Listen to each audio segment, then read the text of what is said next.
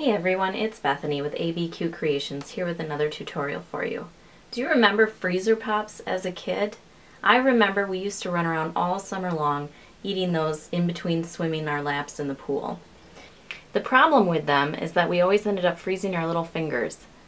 So what I've come up with here is a tutorial on how to make a freezer pop cozy to keep your hands or your children's hands nice and warm. The great thing about these is they can make great party favors, or they're fantastic for when you're just hanging around in the back of the yard and want a popsicle. These can be made up quickly in about 5 to 10 minutes.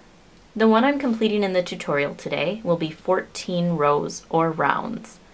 You can also make them larger for adult size, and in those I added on an extra row. I have about 15 rows on there, but those are with a slightly thicker worsted weight yarn.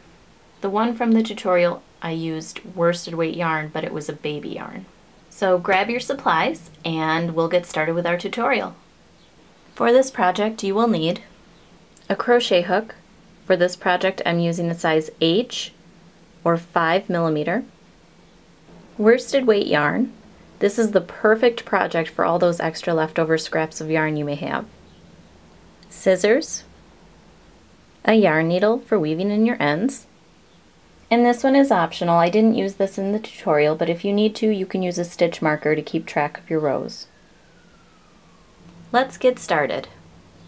To begin our project, we're either going to start with a magic ring and working 5 single crochets inside of it, or if you're uncomfortable with the magic ring or you prefer to use chains, you can chain 2 and work 5 into the second chain from hook. 5 single crochets into the second chain from your hook.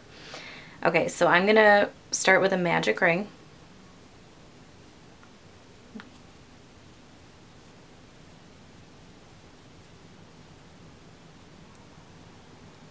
And then I'm gonna work 5 single crochets into the middle.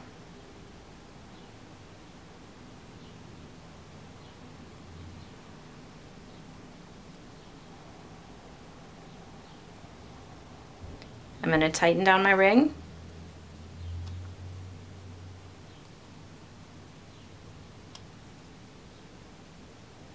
Okay, and now instead of doing a slip stitch into the first, I want to just continue working all the way around so that I don't have the seam showing when this is finished.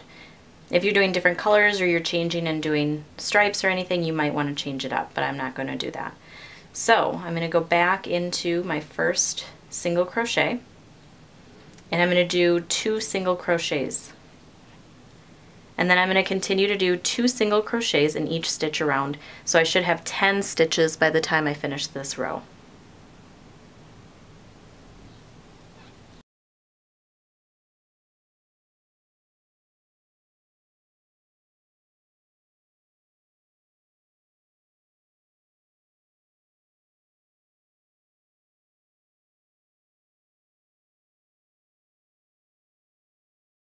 I'm back at the beginning and I have 10 single crochets. So now what I need to do is I need to do 2 single crochets in the first stitch of the previous round.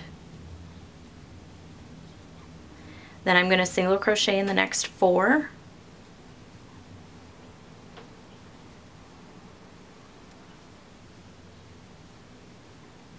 And then I'm going to single crochet 2 into the next one.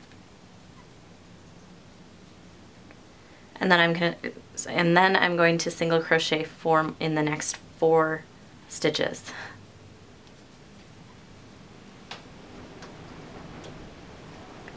Now I'm back at the beginning, so you should have 12 stitches total.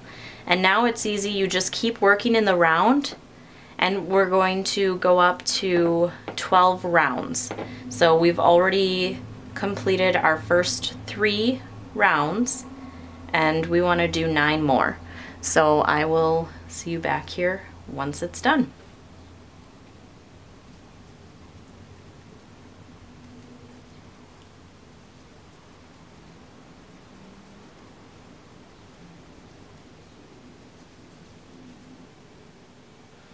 I'm now back at the end of my row and I actually ended up doing 2 extra rows, so I have 14 on here total. So if you want to make it a little bit longer, and you can size it out, if you're doing it for an adult male, you'll probably want it a little bit longer even, but for a child this will be perfect to fit into their hands and then not take up too much of the freezer pop.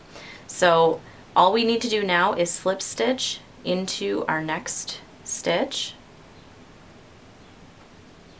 and then we're going to cut it off, weave in our ends, and then you're all done and you have your freezer pop cozy.